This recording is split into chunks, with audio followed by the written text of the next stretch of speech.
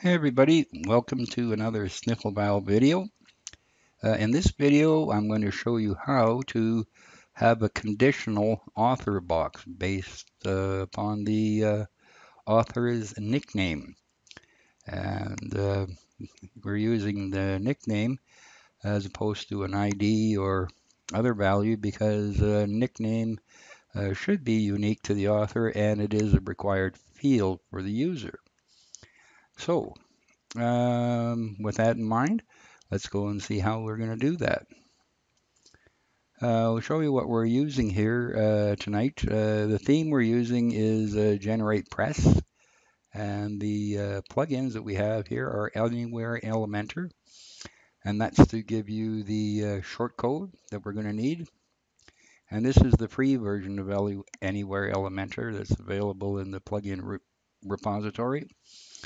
I installed Duplicate Post so that I could duplicate the two author boxes, or the three that were, well, just two duplicates that we created in Anywhere Elementor. And of course, Elementor itself and GP Premium, that's to give us the hooks locations that we can use.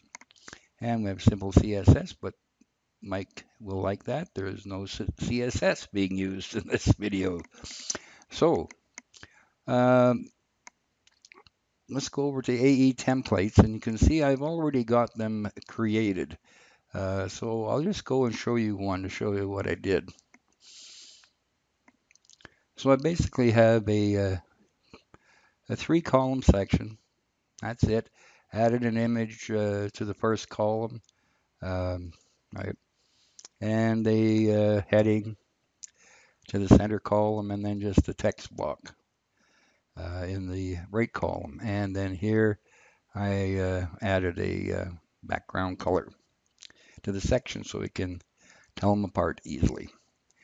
And so I did that, came back over to here, and then click New Draft, change the author, this part, Bert, open an Elementor, and change the picture, the background color, and the heading text.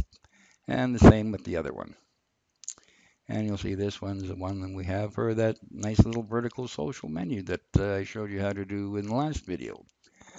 So that's about it for there. And let's go have a look on the front of the site. So here, this is set up just the plain vanilla install of WordPress. So this is showing your blog posts. And I won't click through there because I've already got it in. But I'll show you where we go and do that. So we go to Appearance, GP Hooks, and it's in the After Content area. And here's the code that we're using, and I'll just explain it to you. And of course, this code will be available on the page there in the Sniffle Valve website under uh, GP and Elementor tutorial. So what we're doing up here in this first one is we're going to set a variable called author, and we're going to we use the get the author meta with the nickname as what we want to get, and that will get the author's nickname. And in this case, it's admin, Liz, and Bert is what I've set up, or that's what gets generated as their default nickname when I enter their new user information. And then we're going to use the switch method, right, on author. So for the case where it's admin, we'll do this short code, insert Elementor with this ID. And 51 is the ID for admin. And 45 is the ID is for the author box for Liz. And 48 is the ID for the author box for Bert. And then you make sure that execute PHP is ticked and save hooks. And just to show you here again, we'll go over to the admin, and here's where we get that value. 51. Bert's is 48. And Liz's is 45. So that's where we get those. So now let's go see that in action now that it's all set up. So we go here to admin, and there it is. I'll go into a Bert post, and there's Bert's, the one I set up for Bert. And here's the one for Liz. And that's pretty much about it.